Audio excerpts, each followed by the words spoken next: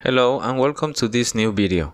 This time we are going to unwrap the UV of the Blender owl. This could be considered part 2 of the Blender owl model, and it's part of the things that you need to learn in your way to paint a 3D model. Before we jump into the UV Unwrap, I'm going to give you a small introduction to the UV mapping. If you are not interested on that, you could use the timestamps to jump directly to the action. Let's get started. If you're not familiar with the concept, UV Unwrap is basically mapping the 3D model into a 2D canvas for a future texture paint.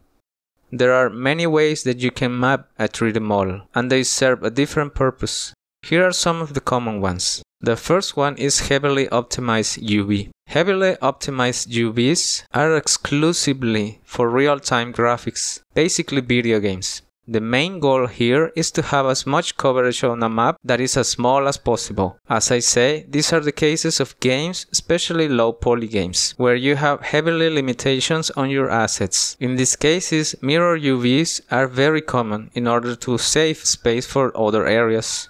The second one is technical UVs. This is most common with models that are going to be used for pre-rendered graphics, technical demos, or promo materials like movies, also video games but with pre-rendered scenes. Pixel aspect ratio is very important, but the optimization is not really counted. For this one, the UVs must be the same density as much as possible. Here is also a common practice to use multiple UVs for the different parts of the model, like UV tiles. However, not all pre-rendered media is going to need a UV map. A lot of artists use what is called procedural texture, but that's for another video. Last but not least, continuous UVs. This is the most common method in general. The main goal is to reduce the number of seams and preserve the density across the UVs. Basically, not a lot of separate UVs and just some heavy optimizations. After this brief theory, there is one last thing that you need to remember when doing UV mapping. If you don't have a lot of time, you have to learn how to hide imperfections, and only the experience will teach you that. Okay, after this introduction, let's start with the UV Unwrap. By default, Blender has a UV layout that you can access right here. But I think that is a better idea to learn from the main layout how to make and access the UV editing.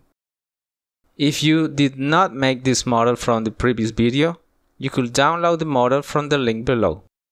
I'm going to start by turning off every object but the main body. Now let's go to View, Area and select one of the splits there. In that new area, go to Editor Type and switch to UV Editor. Once you do that, you will have an empty canvas. Here, you will see the 2D representation of the model. To start working here, we need to go to Edit Mode, so let's press Tab. Once in Edit Mode, you will see the vertices, edges, and faces in the UV editing. But if you click on a blank area, everything disappears. That's because by default, you can only see the selected areas.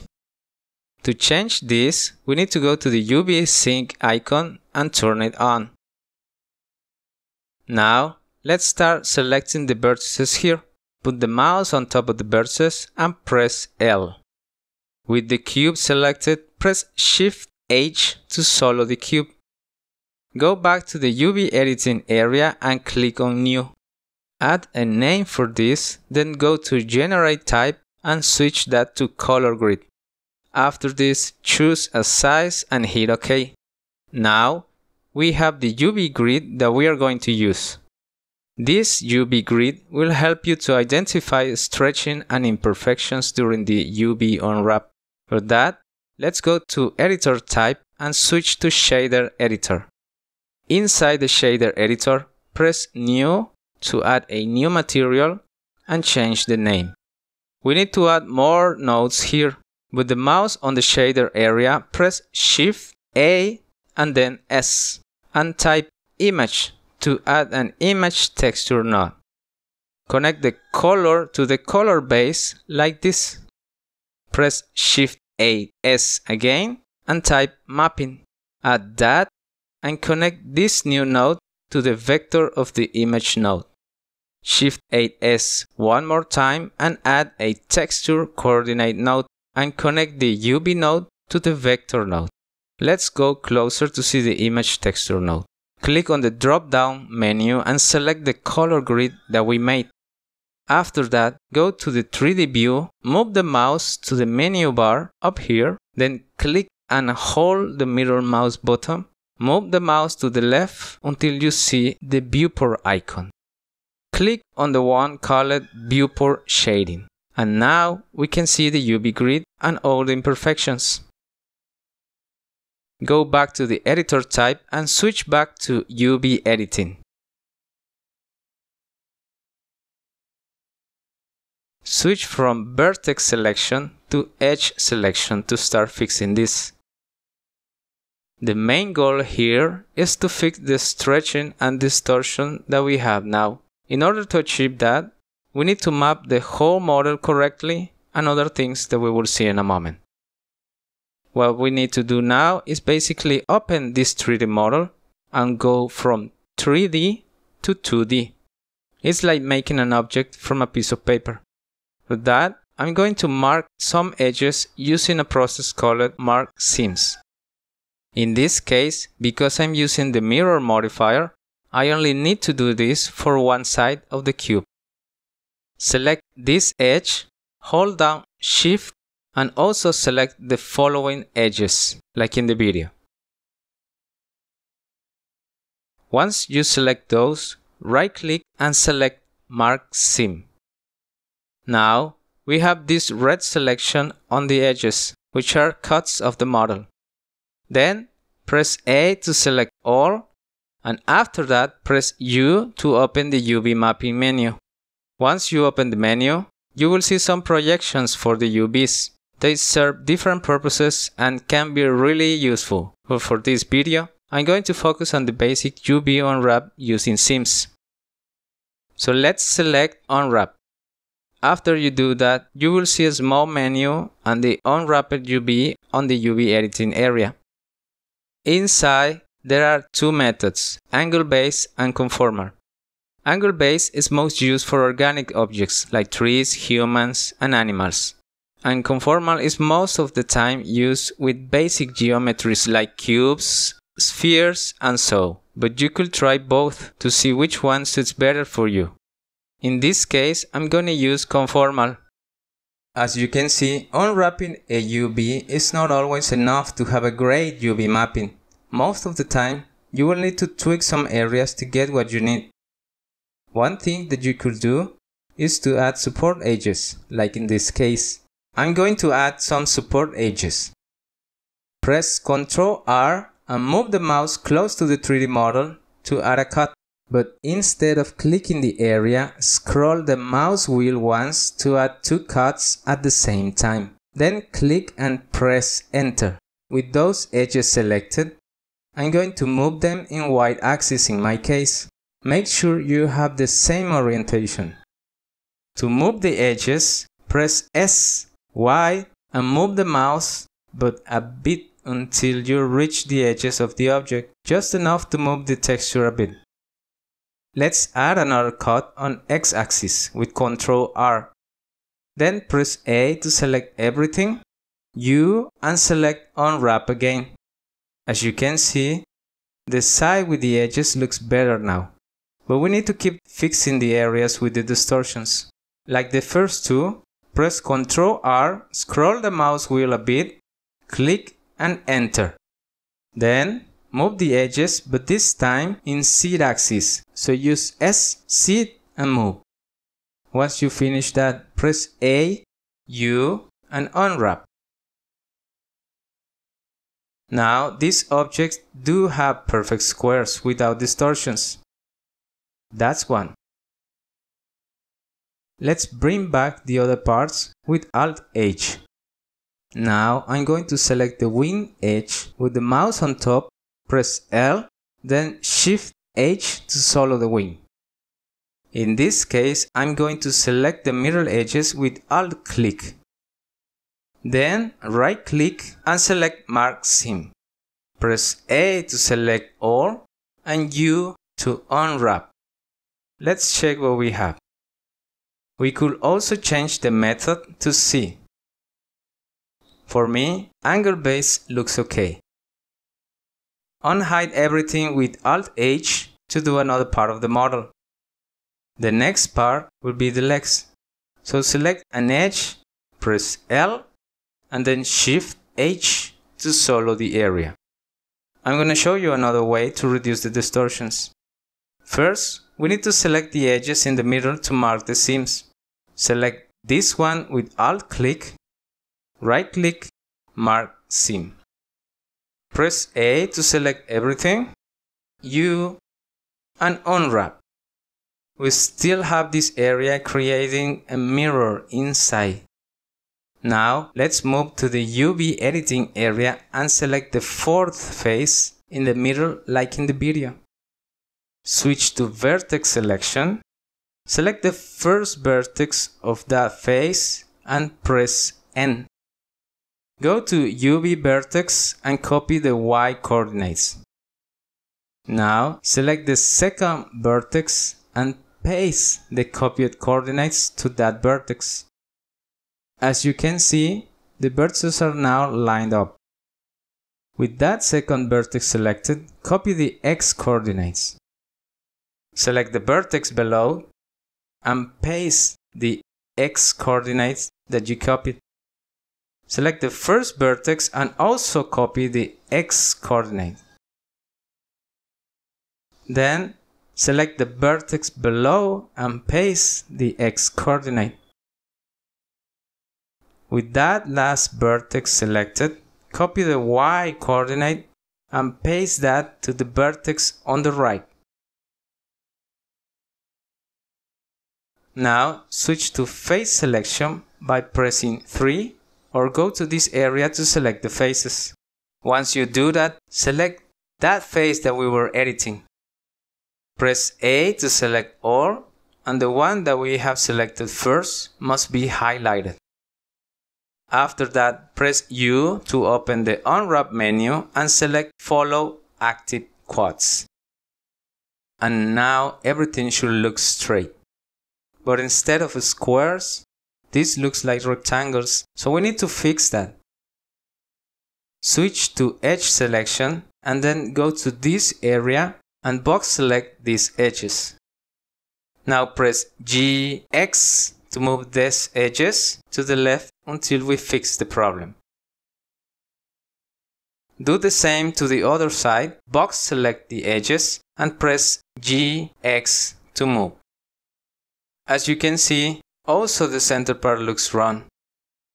To fix this, we need to select the edges close to the border and shift select the edges close to the center and do the GX to move them.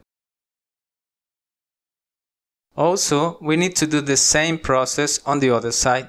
Select the edges, GX to move. And this part is also done. Press Alt-H to unhide the model. Let's do the next part. Like in the other areas, remember to select the edge or vertex, then press L and finally Shift H to solo the area. On this part, I'm going to select the edges, also the same edges on the other side with Shift selection. The back edges too. The bottom edges will be this side, this entire side, and this side too. Only this bottom area won't be selected. Now, right-click, mark seam. Press A to select all, press U and select Unwrap. Okay, I think for me angle base is a good one, but I don't like this area right here. What I'm going to do is mark these edges and these edges. Right-click, mark seam, A again, U, and Unwrap. And let's see what we have. I like this new one. I'm gonna leave that like that, and let's unhide the rest of the model to continue. Now I'm going to do one of the claws and then try to do the same yourself for the other two. The first thing that I'm going to do is to switch to face selection. And then delete the faces in the back of the area. These are not useful because they are not going to be visible. Switch to edge selection and select the following edges. This one, these two, and this. After that, right-click, mark seam, press A to select all, U, and unwrap. Because I have a small distortion here, I'm going to add a support edge with Ctrl R and then move it like we previously learned. Then I'm going to press A, U, and unwrap again. Looks okay. You could make any changes if you want to, but it's okay for me now. Now try yourself with the other two. Alright, now press Alt H to unhide the model. Let's now do the face, the main old face. Because I wanted to have the whole face as one UV, I'm going to apply the mirror modifier. Before you do that, make sure to have a copy of your progress so you can come back in case of something goes wrong. Once you have that, press Tab to go to Object Mode, go to the modifier, click on the drop-down menu and select Apply. Tap to go back to Edit Mode, switch to Edge Selection, select an edge of the face, then press L to select that area and Shift H to solo the face. Because I'm not going to need this, I'm going to delete the inside faces of the eyes. Switch to Face Selection and delete those faces with X. Another part that is unnecessary is the inside of the nose and also the beak, so delete those two. After this, select one of the faces and press L to select the whole area but the beak. Once we have everything selected, press U and unwrap the area without any seams and see what we have. Okay, I like it this way. Now let's unwrap the beak, but try to do it yourself in the same way as the claws. So let's select the seams, mark the seams, select everything with A, press U, unwrap and add the support edge and repeat the unwrap. As you can see, after you do that, the big UVs are too big. So you have to select the big and make it smaller using S inside the UV canvas. Use the old face as a reference for the size. Once you're happy with that, press G on the UV canvas and move the beak. Press Alt H to unhide the model. To continue. You will be probably thinking that this is looking like a big mess, but don't worry, this is the easy part. Press A to select the whole model. Go to the UV editor, UV menu and select Pack Islands. After that, open the small menu below and move the margin a bit, not much. There are parts that I want and you will probably going to need to make bigger because you are going to paint this all. For example, the face of the model, I need the UVs a bit bigger and also the body. So I'm going to box select only the main body UVs like this. Make it bigger by pressing S, move it with G just a bit. And do the same with the main face of the O. Even the beak could be a bit bigger, not that much.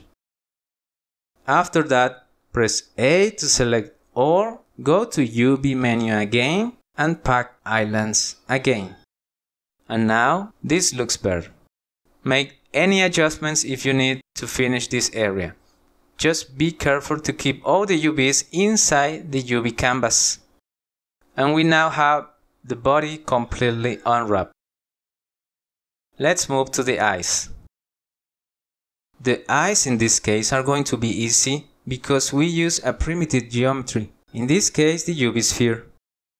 Select the eyes, switch the editor type to shader and add the UV material that we made. As you can see, the UV sphere is really good, but I'm going to cut half of the sphere because I'm not going to need the back area. Switch back the editor type to UV editor, then press Tab to go to edit mode, press 3 for face selection, and box select the bottom area inside the UV canvas like this, and then delete those areas. After that, press A to select the eye and U to unwrap without any seams. You could make it smaller if you want to. And just like that, the eyes are done. Let's unhide the tails to start the last part. The tails are the same, but with the different size. I'm going to make one and then try yourself to do the others. That shouldn't be that hard because you already know how to do the UV. Alright, here's another way to add the UV material to the tail without leaving the UV editor. Select the tail, go to the side panels, move down to the red circle and click.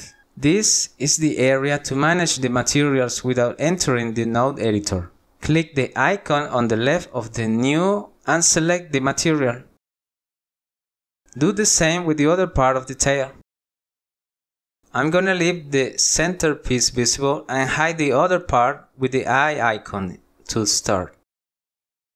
Tap to go to edit mode. Switch to face selection and select the faces on the bottom part.